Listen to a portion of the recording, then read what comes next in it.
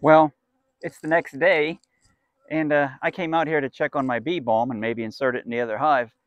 But man, these bees, I wanted to do this without any smoke because this won't take that long. But these bees, as soon as I pulled in, they came after me. They got out of the truck and they started coming after me. So they remember me from yesterday, that's for sure.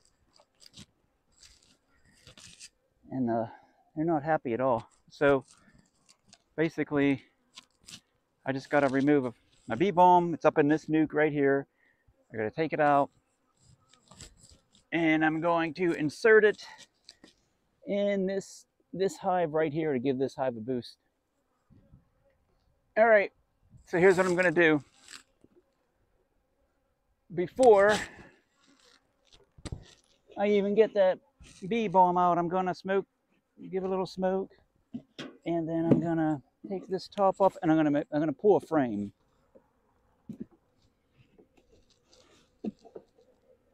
A little bit. There's my queen. Just a little patch of brood there. That queen's not laying hardly anything at all because there's not enough brood in there to.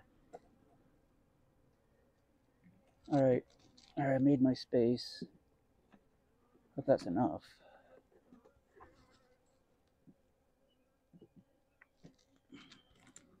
Drop that bee balm right in there.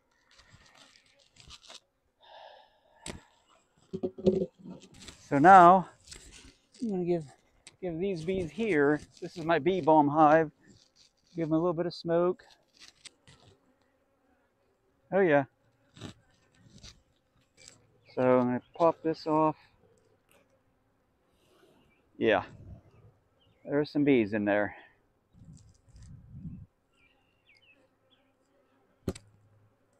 A lot more bees in there than I thought there would be. You gotta be kidding me. This is insane. I can flip this over like this maybe. Bees everywhere. Just that wind, you know? That wind always picks up whenever it's least. Shake, give it a shake, not a lot. Okay, that's what I got. They're gonna get brood. There's eggs in here. Brood. Larvae. No queen because I got a queen excluder. And hopefully this works. Hopefully there's going to be enough bees here to keep this brood warm because we got some cooler weather coming up. Next week it's supposed to turn colder. Oh man, gotta redesign my hive stands. And then I'm gonna slide these bees right here, all these bees, they're going down in the hive that's needs a little bit of resuscitation, so that's what we're doing. And I don't think they're going to bother the queen. Hopefully they don't, because if they do, that's not going to be good for this hive at all. Not at all. But I've done this a lot of times, and it usually works out. Usually. I'm going to take these bees here, if they don't blow back in my face, and I'm going to give them a little. There. That's all I'm doing. I'm gonna let them fly out if they want to fly out. I think we should be good. Well, good luck, Queen. I hope you make it. And that's it for the moment. Put that on like that. Get this hive put back together.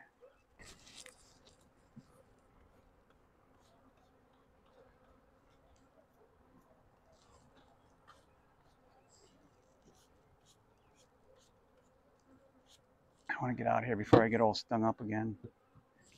Well, I actually didn't get stung up yesterday, but they sure did come after me.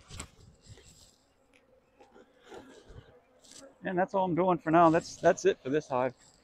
Put this one back together. Let these bees alone. Let them get over their anger. So this hive here, I think I'm going to need to definitely do something with this. Do some splits. They're ready to go. I checked it thoroughly. I did not see a queen cell in there, but you know, get them all strapped up. Go back over here to this hive. Got a little bit of syrup for the hive.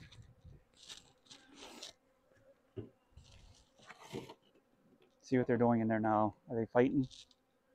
Not really. They were all young bees, so you know, maybe it'll work out. I hope. I like that queen. But what I'm gonna do now is feed them, give them a little bit of syrup,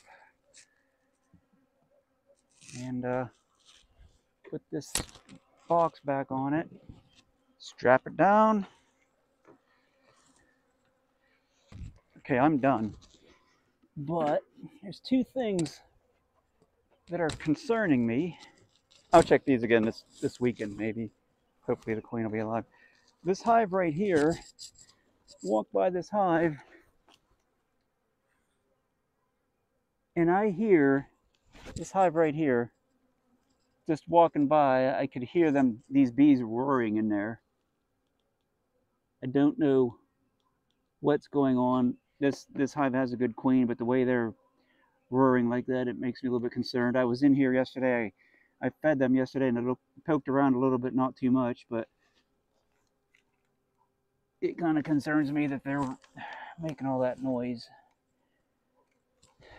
So, could they be queenless? One other thing that's concerning me is this hive right here. I don't know if you can see that, but it's almost like I see these little white spots on the bees, and at first I thought maybe that one right there, I don't know if you can see it. Is that like mildew, or what are those white spots? Or would it be oxalic acid residue? I don't know. But I'm also looking at this. I'm glad I took a closer look, because this right here, that's wet. And that's not good. That's probably syrup.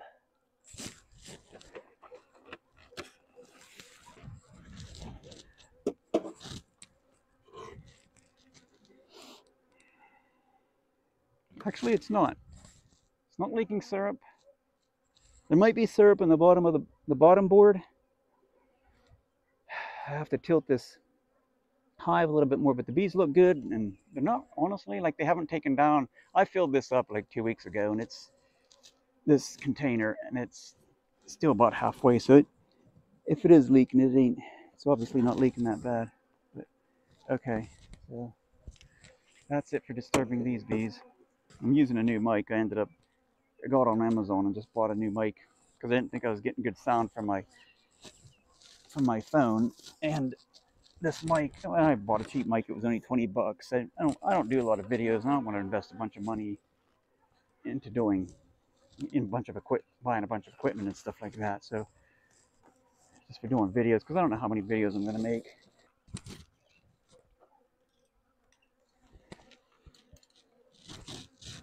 Turn my fence on. I got power. I was going to show you the donkey. It's actually a donkey. They have sheep in this fence right here. I don't know if you can see it.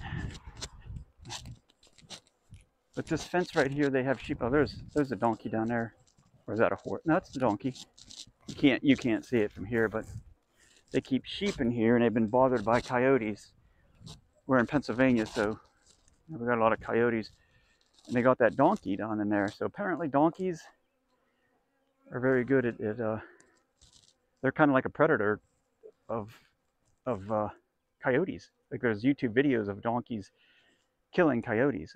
So that's what they use to protect their sheep, as a donkey. It's pretty cool. Well, geez, those bees were being so aggressive out there that I didn't even want to stick around long enough to do my closing, because it was just getting to be like very annoying. So I thought on the way home I'd stop out here at the state park and do my closing. So basically, you know, I got like a super aggressive nuke.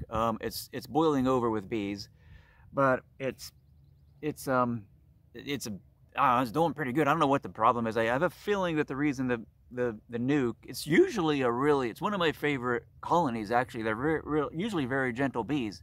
I think what's happening is it's overpopulated, and I feel like the way the weather is, it's been so mild, you know, over the winter and so far this spring, that the bees are just growing and they're just expanding, but I feel like maybe the nectar flow isn't. So maybe like we really, you know, the nectar flow isn't keeping up with that. So maybe we are kind of like in a dearth right now. Maybe that's why the bees are being the way they are.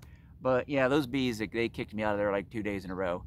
I am excited though to see that those bees, you know, that they are growing like that, because there's a lot of possibilities that could happen with that nuke. But so I got that nuke. I did the bee balm, put the bee balm on my hive that needs, just basically it needs a lot of help. So I put the bee balm on there. Hopefully those bees don't kill my queen. So I like the queen. If they do kill the queen, that's probably going to be it for that hive. I'm probably just going to have to mix them in with another hive. And what else do I have going on? I put a honey super on, and then my other hives are doing well. They're not nowhere near ready for a honey super, but maybe in like 2 weeks they will be. Next week is supposed to be rather cool again here in Pennsylvania. But you know, that's the way what Pennsylvania is. It's 80 degrees one day and 50 the other. Really, we don't really get any nice weather until like around June. I figure that's whenever like spring really officially kicks in. But in 2 weeks, I think the weather will probably straighten itself out, and you'll see some things happening with the bees. But anyway, that's it. I mean, I'm just glad I got my bee inspections over with, and I got my weekend to myself, maybe do some fishing. I'm Darren, I'm the Pennsylvania beekeeper, and I will see you next time.